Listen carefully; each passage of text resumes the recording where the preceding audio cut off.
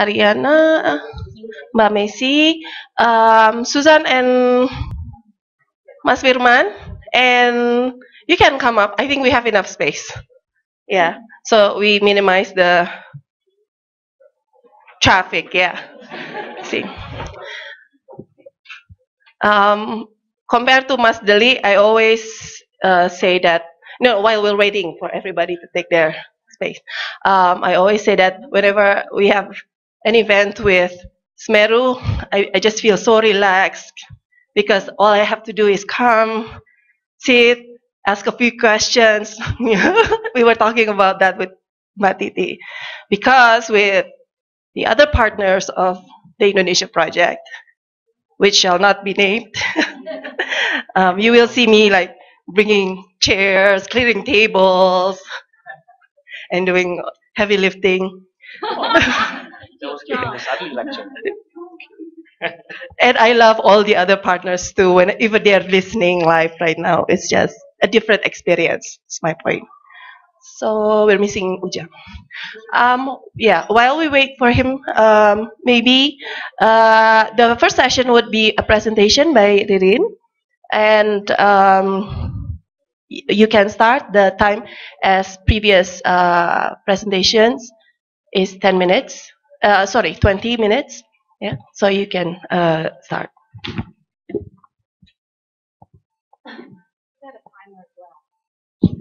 Okay, so I'm presenting on behalf of my co-author, Dia Hadisetyo Naluri, who cannot be here today since she's in her final week of pregnancy, which makes the topic of our current paper all the more fitting. So the driving question for our research is, why do some women return to work while some others do not after their peak reproductive period? So this is a comparative age participation profile for women in Indonesia and in 5 other selected countries. So you can see the M curve, which depicts women's exit and re-entry into employment, is most pronounced in South Korea. In Sweden, which is the green line, we chose Sweden here because it's like a representative of countries in Scandinavia, which is arguably one of the leader in work-family policies among OECD nations. The female participation profile is more of an inverted U shapes and closely resemble the typical male participation. In Indonesia, this one, female participation strangely peaks at the 45 to 49 age group. Now, there have been relatively little inquiries into the nature of women's employment interruption in Indonesia, the nature of the M curve. And my co-author's thesis actually uses data from the IFLS, where she looked at overworked women with working history from 1996 to 2007, and she found that quite many had experienced employment interruption, and about half of the women who had employment breaks actually returned to their initial sectors. Now, one key empirical contribution from her study is the finding that the likelihood to exit and to return is actually different across women in different employment sectors to begin with, and across women of different education spectrums. But we're still left with the question, the deeper questions actually, why do these variations occur and what to do actually about it should the government would want to promote the participation of married women in employment in general. So we use a qualitative micro-demographic research approach, so we can probe deeper beyond the traditional boundaries of measurable demographic correlates that shape women's employment dynamics over the life course. And we choose to focus on identifying contextual factors that drive women's employment variation in the Jakarta mega urban region. Why Jakarta? If you look at the figure, the left-hand side on your side, in Jakarta, women in the 25 to 29 age group have the highest participation rate in 2015. But then participation seemed to just fall off after that. There's a slight increase, but it didn't return to the previous peak. So this is more closely resemble the situation in Singapore. At the core of our theoretical framework, our economics literature, believe it or not, pointing to the asymmetric change in gender roles. So these are the work of Paula England and Nancy Forbes. So on the one hand, more and more women are engaged in market employment outside the home. But on the other hand, very little have changed in the way gender roles are happening within the family. So from a care-centered perspective, as quoted by Nancy Forbes here, work-family conflicts arising from mother's time away from home can be conceptualized as the opportunity cost of working. So along this line, McDonald also theorized that while clear progress has been made in gender equity in terms of schooling, access to jobs, you don't see much change in other social institutions like the family and in the state, in the way they provide care and through their tax transfer system. So in the face of such contradictions, you see countries, OECD countries particularly, with low fertility levels. And women are pushed to either delay or opt out completely of motherhood. But the situation surrounding women work and the family is pretty different. That's what we want to argue in urban Indonesia. So first in Indonesia, despite the trend suggesting delayed marriage or delayed entry into first birth, getting married and having children remain very much the universal ideals. So currently our TFR, total fertility rate, is about 2.4. And according to the 2012 Indonesian Demographic Health Survey, mean ideal number of children for women in urban Indonesia is about 2.6. So essentially, you don't really need to wait for surveyors from survey meters to knock on your door and ask, what is your ideal, when will you get married? When will you have your first child? When are you going to give a brother or little sister to your child? Because people around you will ask you those questions pretty much on a regular basis anyway. So in addition to the prevailing ideals on marriage and having children, we refer to the literature, the second literature, on comparative welfare models about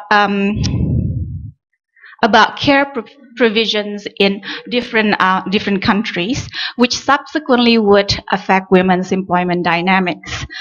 In Indonesia, particularly in Greater Jakarta, the provision of care, not only for children but also for the elderly, falls within the family. It's a private matter of the family. Third, contextual factors. Ada apa dengan Jakarta? Female labor force participation in Indonesia is generally lower in urban than in rural areas. But the existing literature offer an explanation that is pretty vague. So they say, well, perhaps rural institutions are more friendly and more supportive of women to combine work and employment than in urban areas.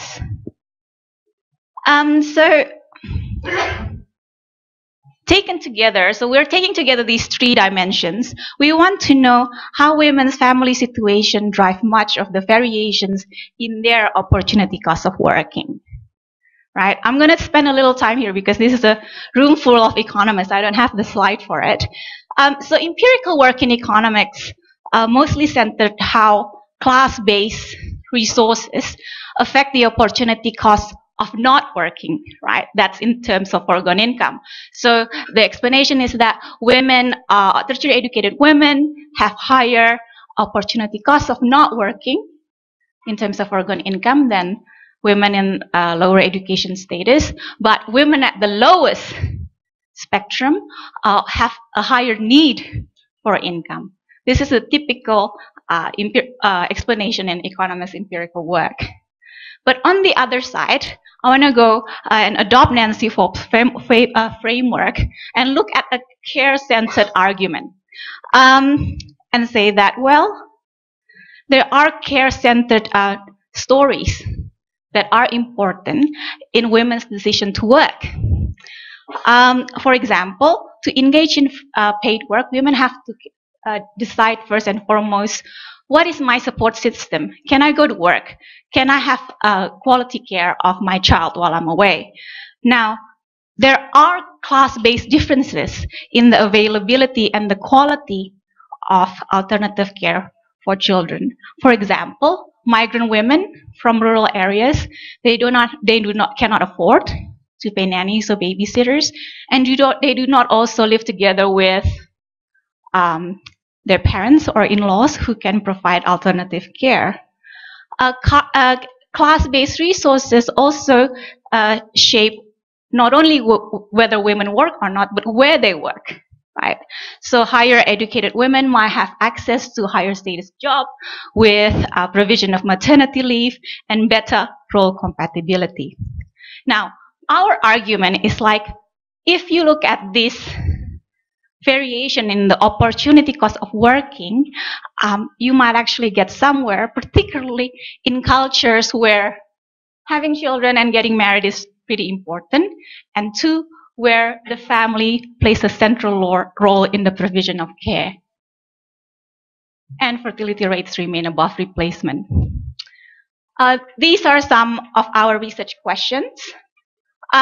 This particular research question is actually only for the current paper that we hope to send for a publication in a journal called Community Work and the Family. Sorry, Ben. We don't think we'll get good reviews from The Economist. So we use a qualitative approach to provide deeper insights into women employment dynamics, and we argue that these are important in our field, which is demography, because we want to identify factors that we could build into our theory about the dynamics between fertility and women's employment, and also in survey design in particular. So our objective is not to come up with some sort of generalized finding and argue that's applicable to everybody. So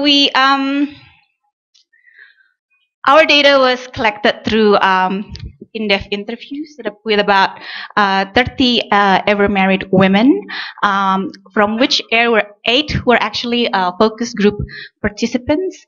Our sample is not random nor statistically representative, but we try to include ever married women from different socioeconomic background with different circumstances. So, for example, 2 of our respondents were divorced or separated at the time of the interview. We also did interviews with employers and policymakers, about 8 key informants, but they're not the focus of our discussion in the current paper. The transcripts were written in Indonesian, and we analyzed them using NVivo 11. So these are, you might not be able to see it, but these are the coding map from NVivo. Most of the codes were determined previously through mobility issues, particularly with macet and with women's decision to exit employment because they have to relocate to a different municipality within Greater Jakarta,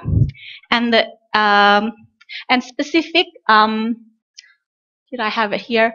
Anyway, specific workplace policies that prevent married couples from working together. So this is the result of a simple inquiry using word cloud in NVivo. Now, what I want to highlight here is the differing narratives between the individual women interviewed as the supplier of labor on one hand, and the employers and policymakers on the other. In the narratives about women's labor force participation after marriage and motherhood, the women interviewed mostly articulate and identify reasons behind their decisions within the realm of their family situation, right? They weren't very demanding at all. They don't talk about the government didn't give them enough money and the workplace was not very supportive and so on. So this is consistent with the macro context in Indonesia where you don't have state provision of care. So the family has fast becoming the main site for tensions and negotiations for women's earning and caring roles. In contrast, the employers were and family makers were cloud. You could see words like kebijakan, diskriminasi, upah minimum, 3-month leave around childbirth, which we know is hardly adequate given the much longer nature of care required by children. Now, in the working paper, we organize our findings into 3 subsections. And here, I just want to focus on what's new. What's our contributions to the international scholarship on women, work, and the family? Now, in the context where the care of the children of working mothers are done in the private home, who can provide alternative care is important in women's work decision. Conflicts and tensions because mother's time away from children is an opportunity cost of working, but we found that the availability of a replacement trusted quality carer was important to look at predictor of women return to the workforce. And another related observation is that the timing aspect of employment exit. In demography, we only look at timing, particularly after first birth. But in our cases, we found exit in higher order parity. Why do you have exit out of higher order parity after third child? Well, what we found was that it coincided with grandparents getting older. So the grandparents became too old and too frail to look after the children. Mothering in the city. Long commuting costs and travel costs. These add additional opportunity costs working for the women, and these were experienced by women across social class. We actually found that the strain from commuting induced exit not only after childbirth, but when the couples prepare to have children during pregnancy because of complication as well. And mobility means that when women relocate after marriage, although the distance in terms of kilometers move may not seem much, it's actually a really significant a significant factor in their decision. Class-based resource sectors and workplace, maternity leave.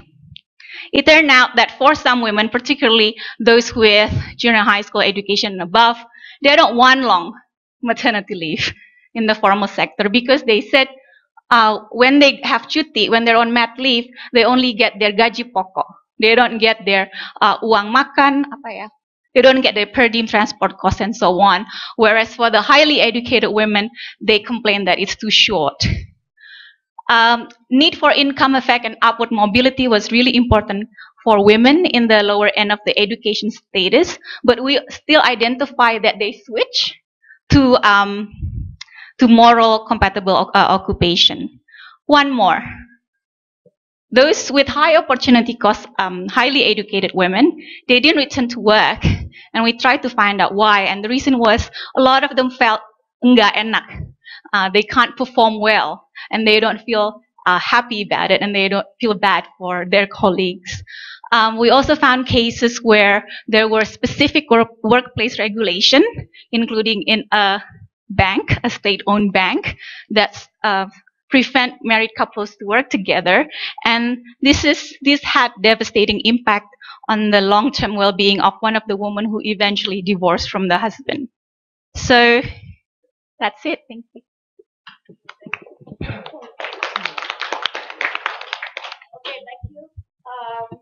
Maybe Angelina, you have about 5 minutes to show that, and then you can take 1 or 2 minutes for questions from the floor. Hi, my name is Macy Angelina, and I work for Mampu, a DFAT and Bapenas cooperation for poverty reduction through women empowerment. And the reason why I introduce myself is to also say that I'm not an academic. So the context of my comment is really about how do I, as an implementer of a program like this, think about this paper that does provide a lot of information and new insights on how we look at the issue of women unemployment. So first of all, I would like to say that I really appreciate the study because like what Ibu Indrasari said, qualitative studies are supposed to tell stories, and I really appreciate the narrative of care getting center stage, and I'm sure feminist economists will all agree. And I also appreciate that the paper highlights the stories of women from different economic backgrounds. We could see women from lower economic backgrounds and social economic backgrounds think that that maternal leave is too short. They also have more push to go back to formal sector employment compared to the others. Having said that, there are two things that I would like to say that would be really useful for the paper to elaborate on. And the first one is the need to get more information on the immediate context of the women in the study. So in order to tell a story, we need to know what surrounds the characters, right? So what are the things that enable the women, especially from the higher class, to make the decisions that they make? What kind of household are they part in? What's the level of their household income? This is important because the lens is the opportunity cost of working, right? And working in a formal sector and not working in a formal sector doesn't necessarily mean that you forego income altogether, because there are still opportunities to explore the informal sector. It would be interesting to find out more about what options do they have other than their old work in the formal sector. Do they have more opportunities, and do they actually get more money by working in the informal sector, like opening online shops, or is such as the case in the paper, having some small home-owned business. So in order to really understand the opportunity cost, I think an analysis of the alternative that they're choosing and the package that comes with it would really help our understanding of the case. The second comment is on one of your most important findings, as you said, which is on the notion of trusted care. And this is important because lots of DFAT development programs like Mampu, Compact, or IPEC, the Economic Governance Program, we're looking into the probability of having a longer term childcare as a way to facilitate women's entry to employment. But when you say that trusted care is what really matters, will providing a childcare facility address the issue of having trusted childcare? So from my own interest, it would be really good if the paper talks more about this notion of trusted child care and whether having a facility of child care will be able to tackle this concern. Yeah, 5 minutes.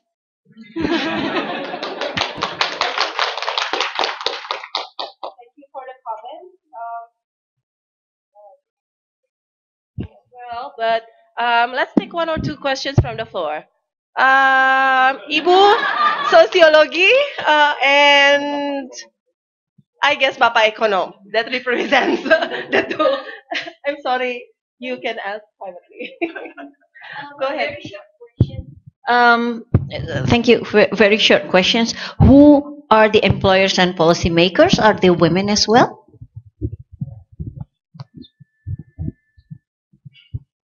Okay. And Pak, no, Pak, Pak Andy. Yeah. I was thinking, if me or not? Yes, you. Yeah. 5 seconds. Come here. And you do. Sorry. That's okay. If you think about different concepts of power, so you think of there's at least 3 concepts of power. So power as material political economy, access to resources, control over resources. Power as embedded in institutions and the ways and means and formal and informal rules and ways of doing things. And power as embedded in discourse and thinking and the way people frame, the way people police themselves. I wonder which of those you found most visible in your study, and where you could say a bit more about how you were thinking about power and that aspect of gender inequality. Thank you. I think maybe let's just get around with those 4 issues, questions, comments from the. Okay, so I'm gonna go to address Macy's comments. Thank you so much for the really good comments, Macy. Yes, that's a really, really useful input for our paper, actually, we did have a short questionnaire that provided all the demographic characteristics of the women, including their household finances. And if you actually, I don't know whether I could go back to my slides, household finances, we actually have a whole of transcript that were identified as enabling factor. Enabling factor not only in terms of resources, husband's income, also their assets, their house where they live, and what they do as well for their, although they're at home, most of them, a lot of the women, particularly the middle women from the senior high school education and below, always have some sort of small income generating activity. So I think what we'll do in the paper is we'll have a table as an appendix with a summary of the women whose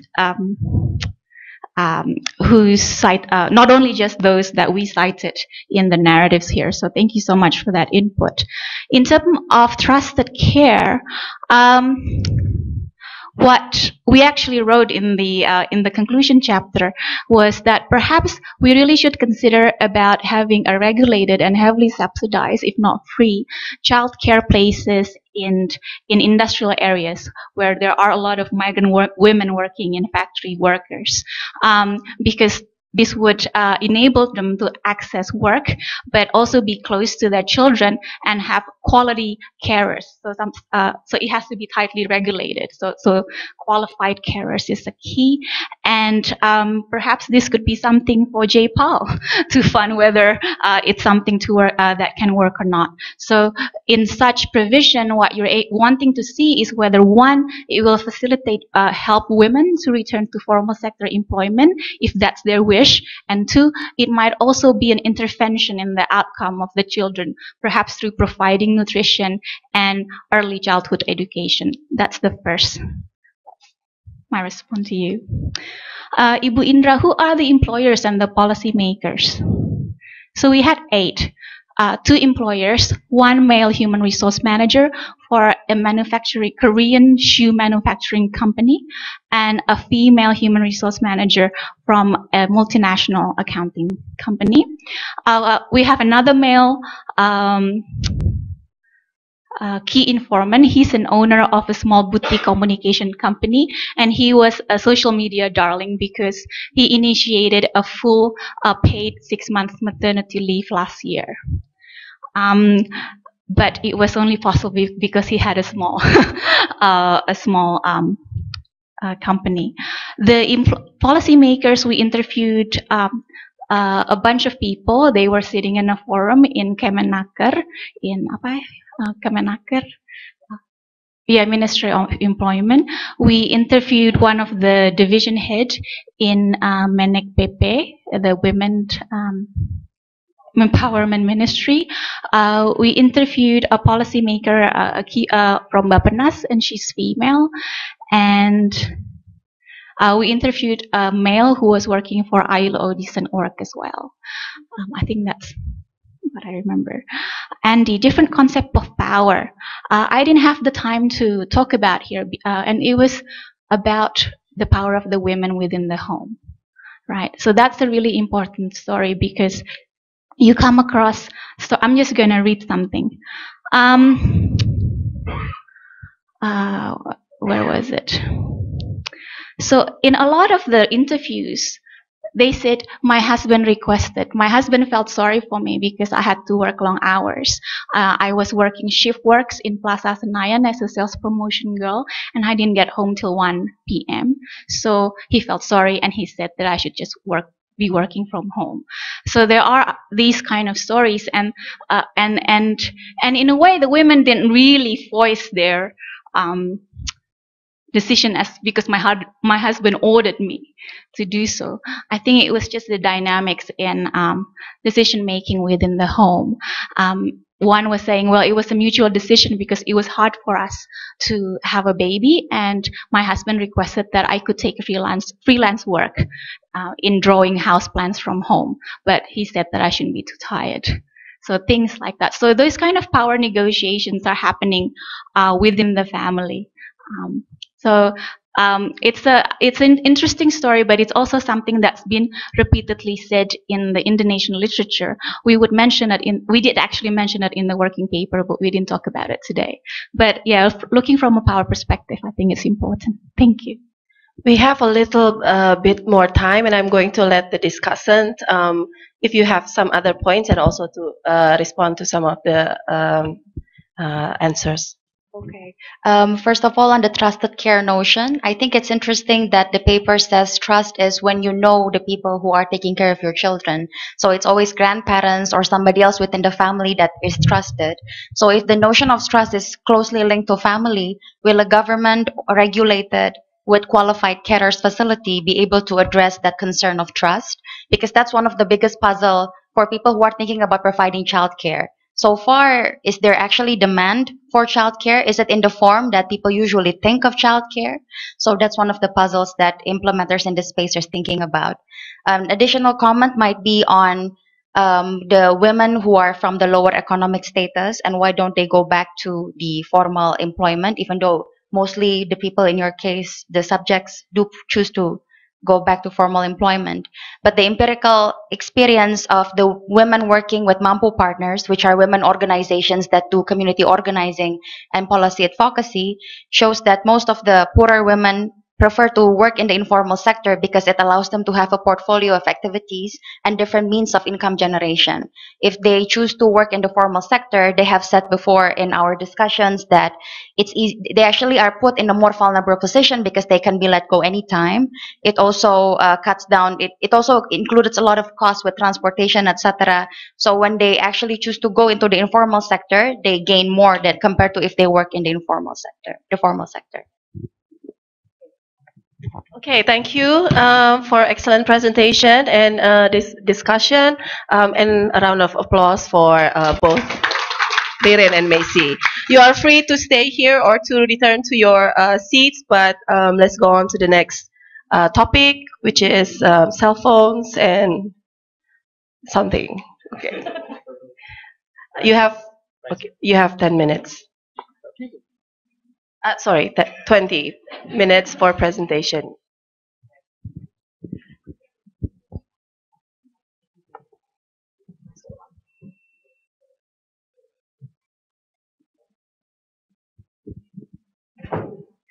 Okay, thanks all. I'm Susan Olivia from Monash University. So I think that both the Firman and I, we are trained as economists, so we are going to do a division of labor. So I'm going to do most of the talking, and then you can direct all the hard questions to like Firman. Okay. So I mean, we really are grateful for the opportunity through the AN Indonesia project, that through this project that we are able to do some collaborative work with the Firman. So pretty much this project, what we are going to do, we're just going to do another like price survey experiment. So that's quite a bit of mixed news. So that we have quite a change in title. So today that I'm going to give you an overview of our research proposal, partly because that there has been delay from our project, and then I was having an unexpected surgery last year, so that's why that we need to delay. And then that's why rather than rushing through everything, so better just take some time and then plan everything. And then we are really grateful to Indonesia Project, and then also SMERU have been very accommodating for these unexpected circumstances. Okay. So that is enough said. So let me just give you some motivation about our project here. So let me start with a quote from this Lawrence Summers. So how many of you know who Lawrence Summers is? Okay, yeah.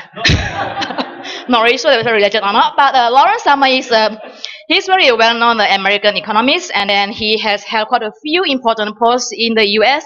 Among of them is chief economist at the World Bank. So that is a nice quotation from him here. There are no statistics more fundamental than price statistics. So I think that we are all very agree on this point here. Price is very important, right? So every time when I go back to Indonesia, people complaining, oh my gosh, price of cabai has gone up by 20%, 30%, right? So from economist point of view here, we economists need good measure of prices to conduct studies for many applications. So one of them is try to measuring poverty and also to monitoring poverty over the time, right? So from that point of view, you need to have a good prices. So you need to make sure that the poverty lines corresponding to the change of the cost living of the poor, because that's the people who you are worried about it here.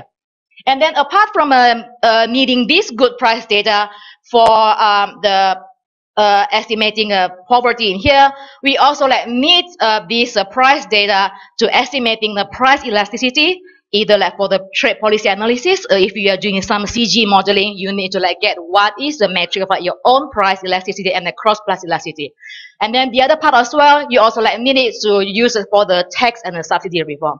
So basically that in many developing countries, because that a lot of people are still involved in the informal sector, so there is no good way government to try to like get a tax from the income sector. So that's why the government in developing countries, they heavily rely on this informal tax here.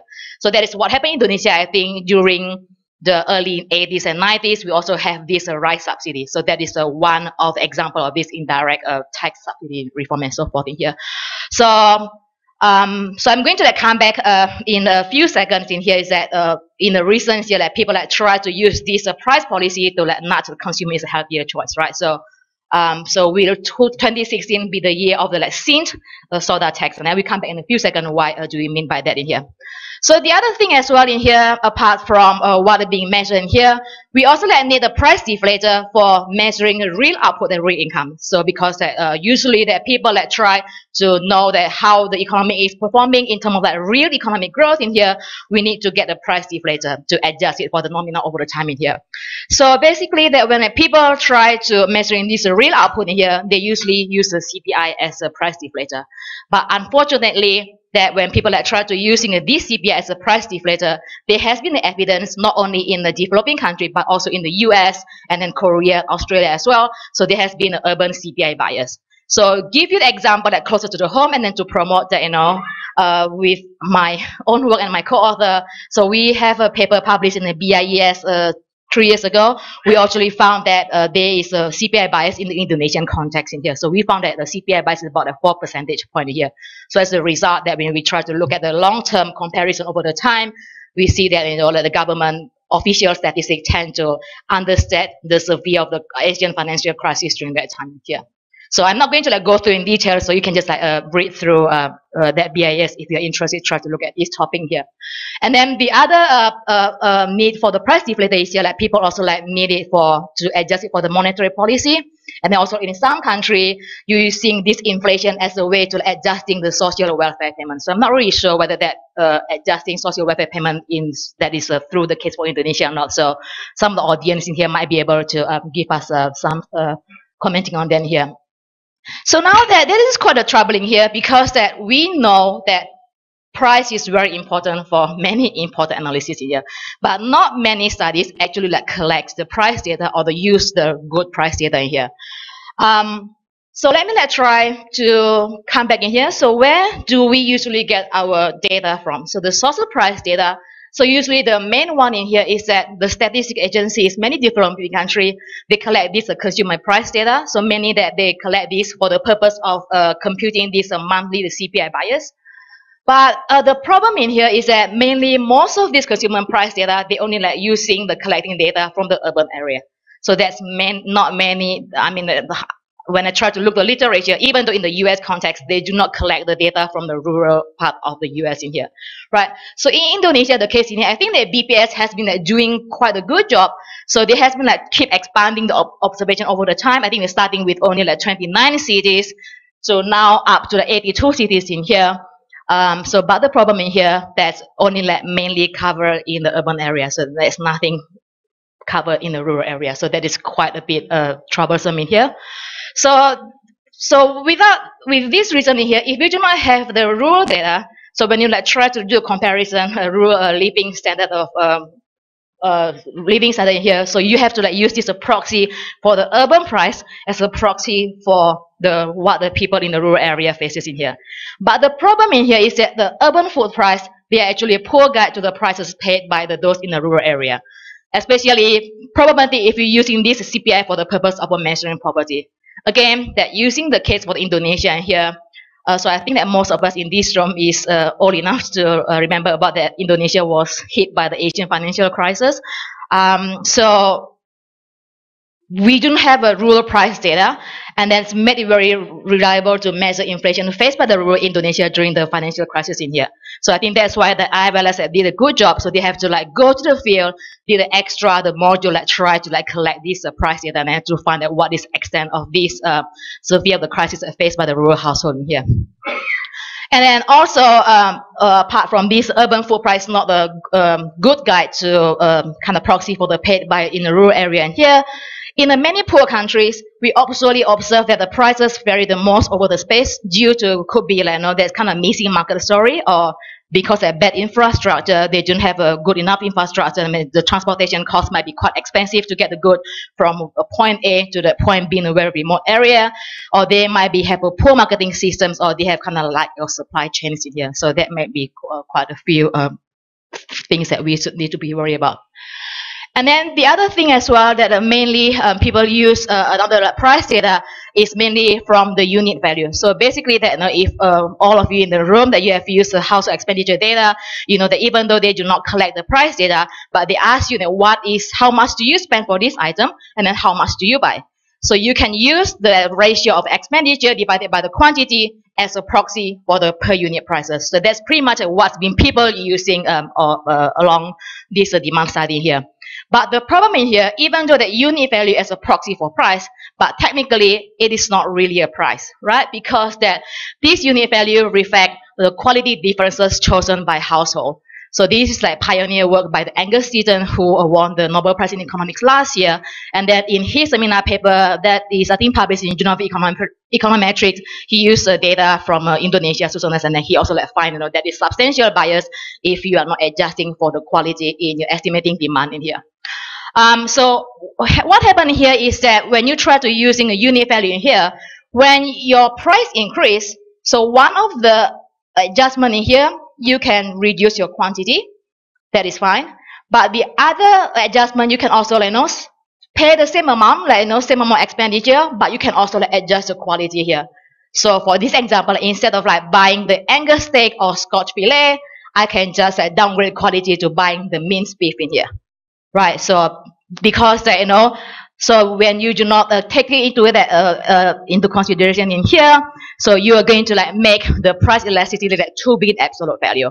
So there's quite a few examples in here. So my co-author Gibson and Kim, so using the data for Vietnam in here, so they found that if you do not take into account this quality effect, the elasticity of the demand is about -0.3, and then when you try to take account of quality, there's only about 0.27 in here, right? So that is quite a huge effect. So what is the effect in here? Is that the policy implication? So there has been a broad movement in many countries in favor of tax on unhealthy foods in here. So what we call as a sin goods here. So if you recall that the Mexico, I think a few years ago, they tried to introduce this food and sugary cola tax, right? And then I think a few weeks ago, in the UK, they're just going to announce that they're also going to introduce the sugar tax or the soft drink. And then the Jamie Oliver advocate for this kind of healthy lifestyle, they also said the Australia should also follow the step in here, right? And then so back to the home of Indonesia in here. So Indonesia government is going to say they are going to increase the tax to about 11% for Indonesia, and then also that after this big movement by the UK government, so there are quite a few talk that Indonesia, India, Philippines is going to look to Levi to tackle obesity and diabetes in here. So the idea is quite good, right? So what happened in here is usually that people in the public health in here, they forgot. They do not really take into account that this is a quality adjustment here, right? So that might be saying, usually that when we try to look at literature in this effect, they say, okay, if you want to tackle obesity, just increase the tax by 30% or 40%, and they're going to have reduction by certain amount or so in here. But the problem here, as I said, what I mentioned to you before, if you do not take into account the quality effect, probably that, people might be able to adjust for the quality in here. So this is I went to the Indomaret a few doors away from here. So this example for the cigarette. So I mean, luckily that the bot didn't, the bot at the counter did not notice me. I took a snap on this atom here. So you see that this is within the cigarette. So there's a lot of variation, a lot of brand in here. So I think that what I can snap in here. So the price is ranged from about 23,000, 29,000 is the most expensive one, to about the 13,000 here. So as a result in here, if like people, if like government say we are going to increase the tax to make people to reduce smoking, right? So what happening here is that some people might just stop buying the 29,000 per pack, but they can also like adjust by buying the 13,000 per pack in here. But the problem is that how do we know if the lower price in here that might be higher in the nicotine level? So that may be quite a bit severe in here. So the other problem with this unit value in here is that unit value is only available for purchasing or consuming household. So like for us who has been dealing with the household survey, we know that a lot of the time we have to like deal with the missing value. We don't have the information for this household, so we have to do something about it as well. And then because that this unit values is expenditure of ratio of expenditure and quantity in here, so they usually have this kind of reporting error both in expenditure and quantity. So from an econometric point of view, they might be kind of introduce this spurious correlation that we really need going to even make the severe bias even worse. So the other problem in here is that unit value can only proxy for price if that Higgsian separability assumption holds. So what this Higgsian separability assumption telling us in here is that usually when you're like looking at the household price survey, they usually like say for example like within the rice you have a lot of variety of rice. You have the kuku balam, IR46, cisadene, just basmati or whatever so forth in here. Usually the household survey they just take like one price, specific price as a proxy for that the overall group in here. So the unit value is going to like work if that whatever that price being choose from can be a good proxy for the other price. So i.e. that if the price for each variety within the group they are a constant.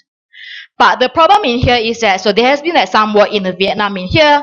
We found that there seems to be the price doesn't constant across the space in here. So this is an example for the price ratio of a high quality to low quality rice in Vietnam in here. So what they show that here there is a high quality rice, the area of surplus of rice in Vietnam is in the southern part of Vietnam. So as you move from the southern part to the Vietnam to the northern part of the Vietnam in here, so the price ratio of a high quality to low quality rice become like smaller and smaller. So that's partly because they're due to effect of the Archean-Allen effect. So in that sense, that's talking about like, that's quite possible because with the Archean-Allen effect is that, when you like try to including the shipping cost from this southern parts, the surplus of rice to the northern part of Vietnam in here, because that with the shipping cost, you can just like pay that per unit cost in here. So what happened here? So like the shipping cost, so that makes that the total cost of the high quality rice relative to the low quality rice become like cheaper and cheaper, right? Unless there is some different adjustment in the quality, in the transaction cost here. So now that the problem is here, the price variation across space, the estimation of the elasticity of demand, but up to date we haven't seen a lot of like price data, especially in the remote area. So why this might be the case in here? So one of the possible reason is that maybe that the market may be way too remote for the survey team, right? So I think some of the people in here talking about this Sulawesi or Papua, they might be like take forever for them to reach the area, so might be quite costly. So that might be one possible reason. And then the other time as well might be items are missing due to the low density of demand. So if you go to this developing country, some of the rural market, they do not meet every day. So they only like meet irregularly, then sometimes only like few hours of the day here. So that might be explaining why we do not observe these prices. How am I doing with time? Okay. Okay, so that is where how our objective of research coming in here. So we know that despite the importance of price, so we are quite frustrated in here. No high quality data on the price exists, especially for the rural area here, right? So we know that econometrics model, we might be able to like solve for this, account for the quantity effect. But is that because, maybe that if we have the good data available, we might not necessarily need the econometric technique at all. But who knows, because that we don't have this good price data, so we won't be able to tell what's going on here. Of course, that even though I have to admit that the people that are doing this econometrics, they have done quite a substantial work try to improving this demand here. So in this project in here, we are going to overcome the urban bias price data collection. So what are we going to do here? We are going to experimenting with a low-cost way of gathering price and quality data in rural Indonesia using a smartphone and the crowdsourcing technology in here. Right, so hopefully that by using this novel method, how are we going to overcome this price data collection is mainly in urban area. So Indonesia is an ideal setting because that is kind of like a big country and a huge variation over the space in the prices and what the consumer facing here. So this is just kind of some statistic, but it's going to like gloss it over in here. So you see that like, over the time in here, the internet penetration has like increased by about a 7-fold for about less than 10 to about a 43%, right? So the case for Indonesia as well. So this from 2000 and 2014, you hardly see any household having a fixed phone line anymore, but the number of like mobile cell has been like increasing quite substantially as well. So that's why that make me quite the feasible for this project here. So the mobile phones for the economic development. So the impact of mobile phone to understand this aspect of economic development are increasingly studied here. So like one of the seminar paper by Robert Jensen, he found what happened if you like try to use the introduction of mobile phone in the fishing industry in Kerala, India, because partly because the people, the fishermen in the Kerala, India, they don't have enough information. So that's why they seem to be arbitrage, and then they become excess supply, excess demand, and then they won't be able to use as a way to like create the market, right? So there's been a waste. So when we try to introduce this technology here, so they found that expansion of mobile phone coverage is going to lead significant reduction in fish prices dispersed across market as well as decline in the waste. So in other words, with using this mobile phone, that means that making to counter to solve that the missing market information, make the information that more flow freely, and then people can like transact and then add accordingly in here. So I'm not going to like go through in details because in the interest of time. Despite there's quite a few studies, but there haven't been a lot of attention that try to use this crowdsourcing high frequency price data using a mobile phone here. So this idea has been tried in the urban area of developing country. But so what is the crowdsourcing in here? Instead of like you sending people to collect the data, you actually use the people in situ resident as a crowd to supply the data using the modern technology. So that is your cell phone in here. So that's what I did yesterday when I went to Indomaret. So to do that example in here. So this method is, of course, is going to be best applied areas where the traditional data method collection is difficult or costly due to a lack of geographic proximity. So if you like the further remote you are, probably that is the better you can do here. So we are planning to go to Nusa Tenggara. So we are going to plan to go to the field in September.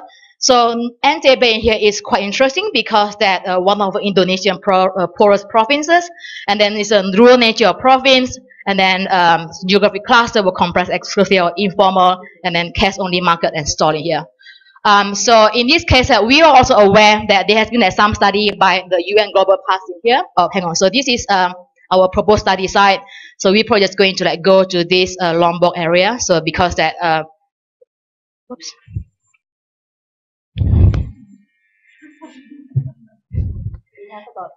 Okay. So aiming the plan here is going to like visit the 18 enumerated area in the NTB. So we also like try to list it in the seasonal sample. So if a budget permitting, of course, we are still like try to do calculation. If we can stretch a bit further, we are going to increase our sample size. But of course, in the audience, if you know anyone who is willing to like fund this project, so please let us know. And then we are still try to like go beyond the NTB here.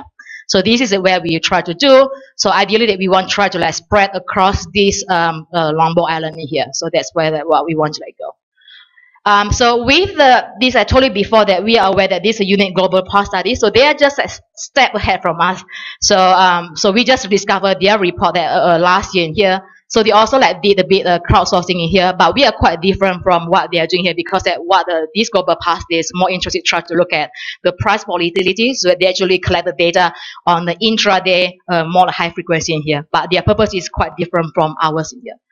So if you can see that most of their data is actually sample is clustered around this urban part of the Lombok area. So that might be quite different. So what we are interested in, because we are interested, try to look at spatial variations. We like to like samples going to be spread all different across in the NTB here. And so what are we going to like propose our price survey experiment? So we are going to do recruit the non-professional price collector as the crowd using a mobile phone as a modern ICT means for collecting price and quality data. So we're just going to like we also going to get them to collect the 40 food or non-food items. And then on a fortnightly basis, we're going to like try to collect over the 4-month period. And then we will get them to like send us the price data specification of that in the weight or volume, and then a specified item.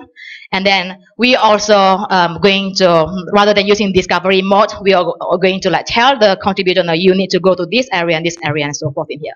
And then whoever that we are going, whoever that send us the price data, they're going to be rewarded with mobile airtime in here.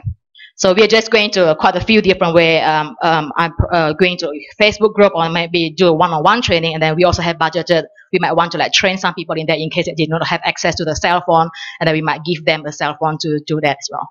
So just give me like one more second. And then our price experiment here. So there are quite a few things what we want to do here. So at the baseline, we also like going to like send the enumerator, this is survey meter team. We are going to like collect the price data at the various outlets, which will be served as the reference prices. And then we also like collect the first information about our crowdsourced MPC at the baseline. And then one of these low-cost prices that are being collected, we will try to link with the Susanas to test with a few hypotheses in here. So that's why that we are going to like go to the field in September, because we know that Susanas, they are going to be fielded around September around that time. So ideally that to cut costs, we just want to link our data with the Susanas data, and then we try to look at what is the difference in the result for this price survey experiment here. So there are quite a few papers that we are anticipating for here. We might want to come and know whether that rural poor faces higher prices. Can we use this price data collection to mitigate the bias in the demand study? And then we also is going to like do compare a different price collection method in the field survey. And then from the policy perspective, we want to try to look at what is the effect on areas of policy analysis, like poverty measurement, assessment of marginal tax reform. And then this is our timeline. And then thank you.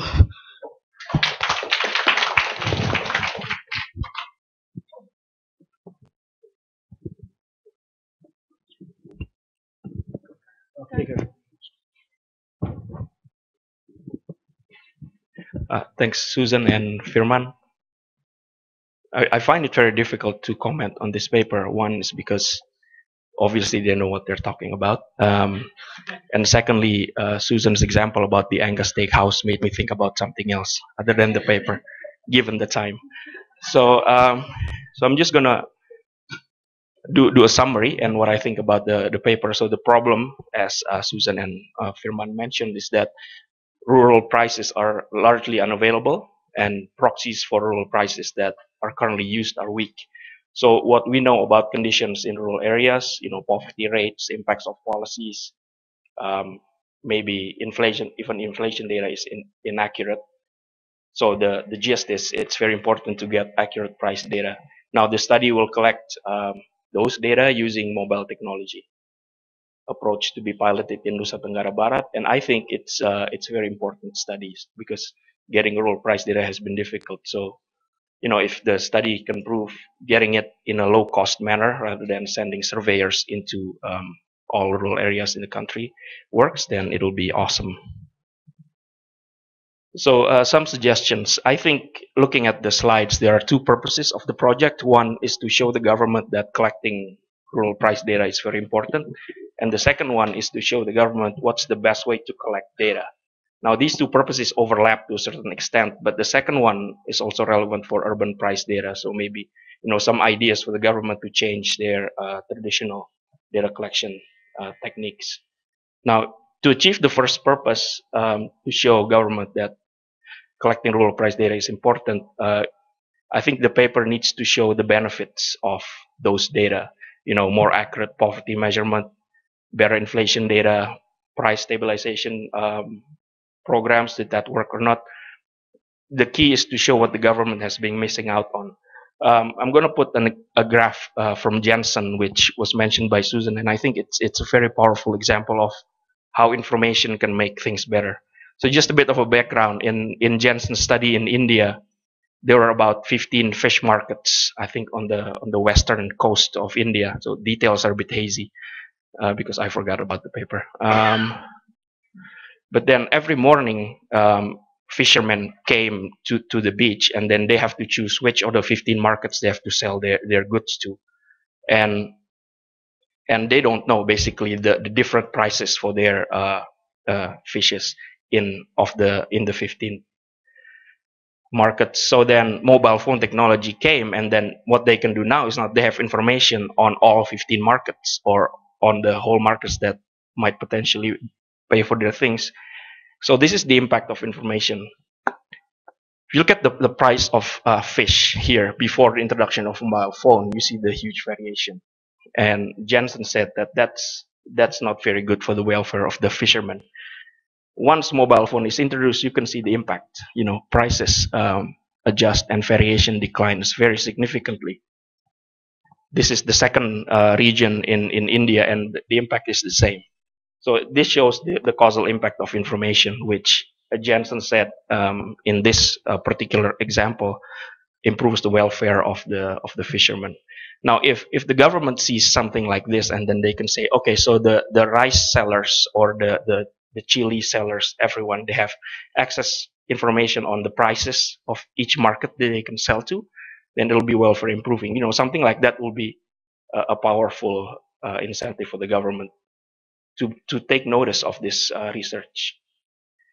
The second one, if you want to show the government if there are better ways of collecting data, you have to try several collection methods, like you have mentioned. I was thinking you can vary by mode. You said you want to do discovery, but what about discovery compared to predetermined markets?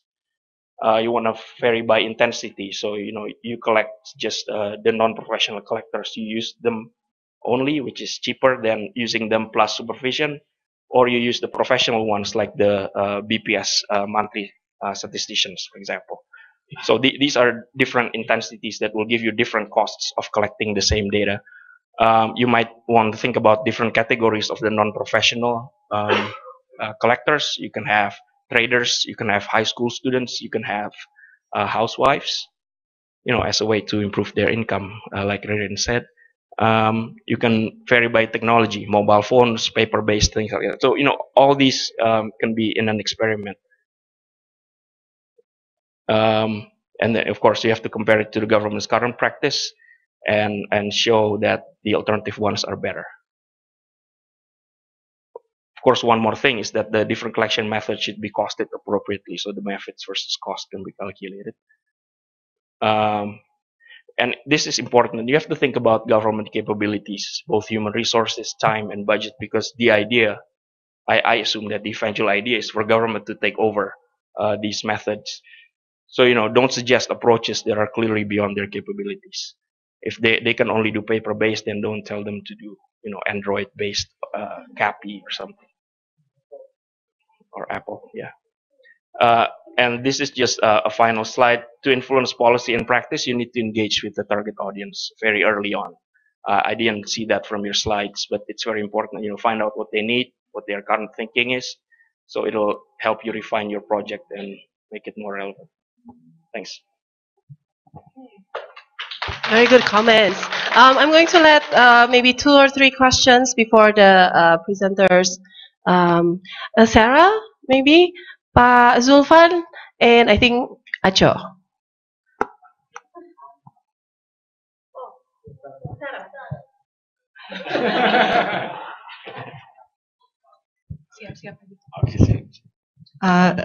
Can I ask one short and one not too short question? Sorry. Yeah. So the short question is very practical. I'm wondering if you are going to make the data publicly available at some point, because it will be very useful.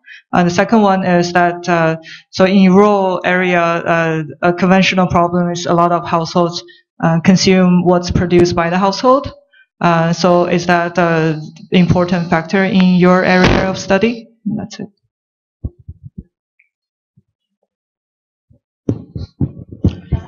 Yeah, Zulfan, University of Western Sydney. I'm wondering about this other research in other countries, looking at to what extent the rural inflations will be significantly different, inflated or deflated or underestimate or overestimate from the inflation in the respective urban center. Say, for example, in Lombok, I'm sure that the only source of inflation data or price index is from Mataram.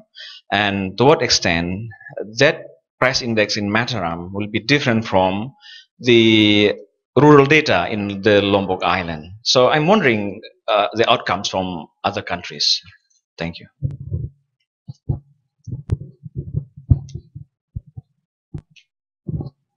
Thank you. First, can I abuse my opportunity to let Titi ask because it's really cool question.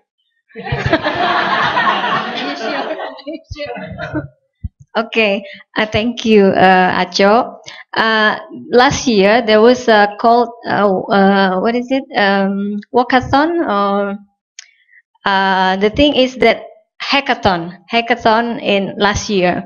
So the one of the winner is the Pantau Harga. It's called Pantau Harga or Code for Nation.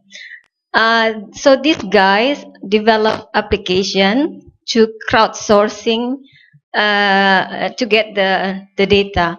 I'm wondering whether your initiative can be collaborated with these guys because they already started last year, I guess. I think that's my comment. And that is by Ainun Najib, the guy behind the Kawal Pemilu thing.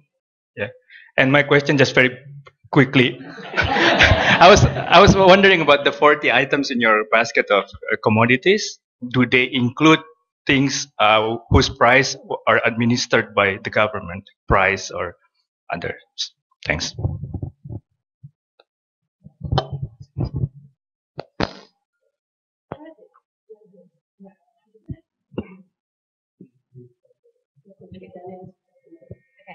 Thanks a lot for the comments in here. So I think so with the Daniel's comments, so so ideally that probably that if we have enough budget, we are going to like play around with kind of this different experimenting method here.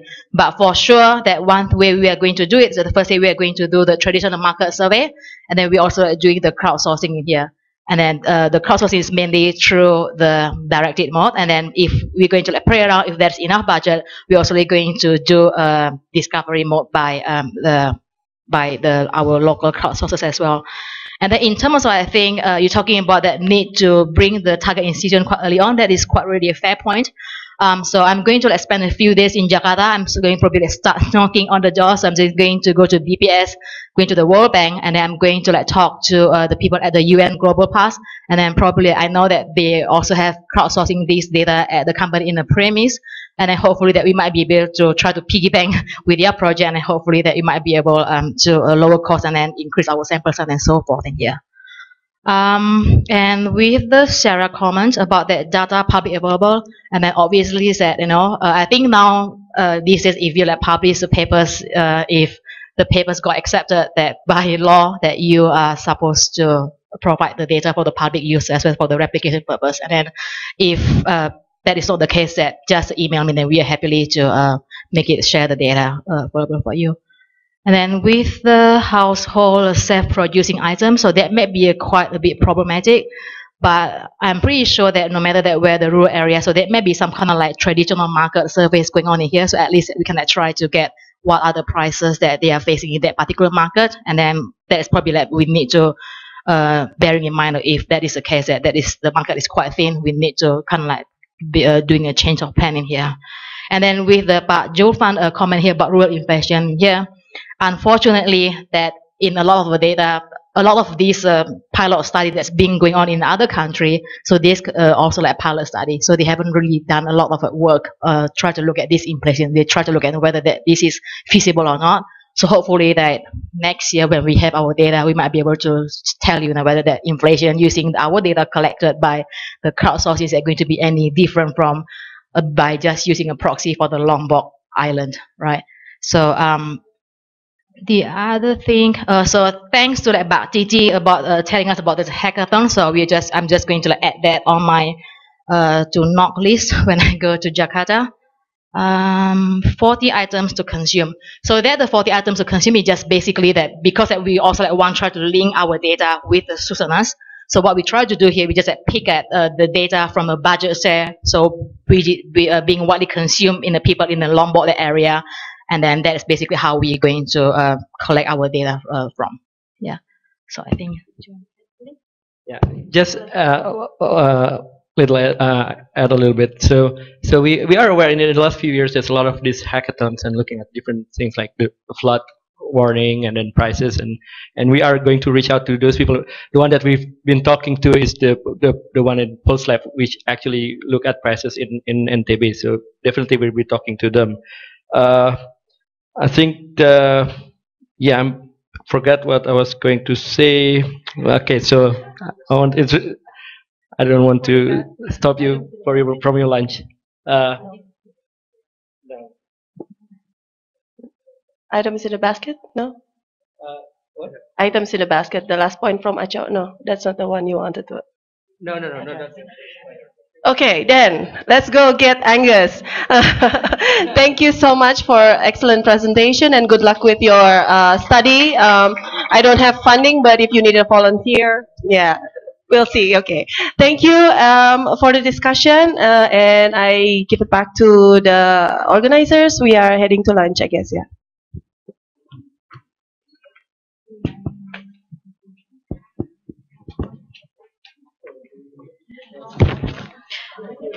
As usual, lunch is provided in Koi restaurant, and we will be back at 2:10. Thank you. No.